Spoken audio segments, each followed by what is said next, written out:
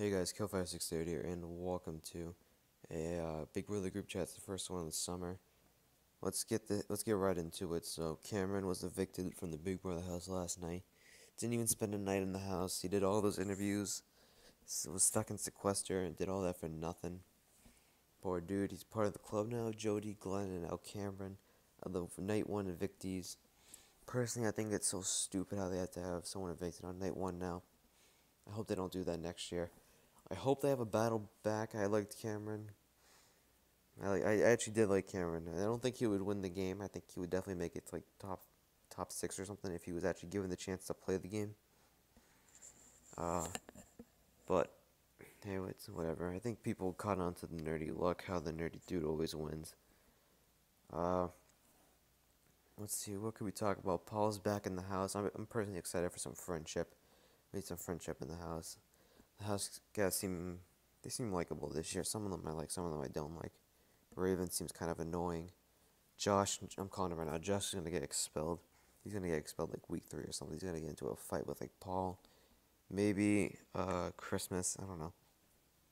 Some people who I think have a good shot of winning this game. I think Mark has a good shot. Some people may disagree with me on this, but this is my opinion. I think Mark has a good shot of winning. He reminds me of Ryan from season 9. He got second place. He didn't win, but he put a pretty good game in my opinion.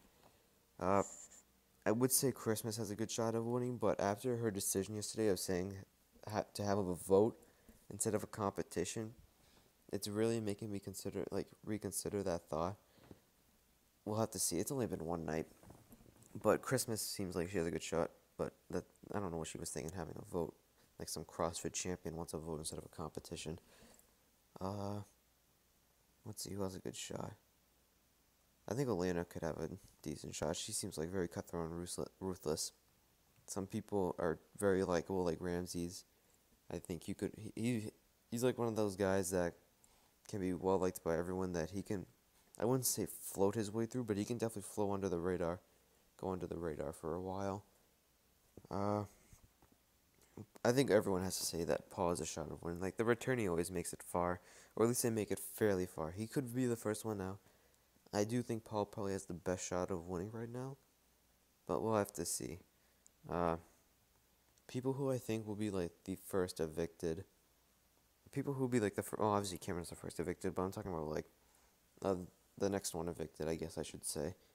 Someone like Alex, who did very well in that endurance competition yesterday.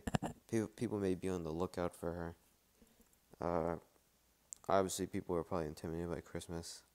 There's Jason, who has never even seen the show in his life. I don't know why they picked this guy.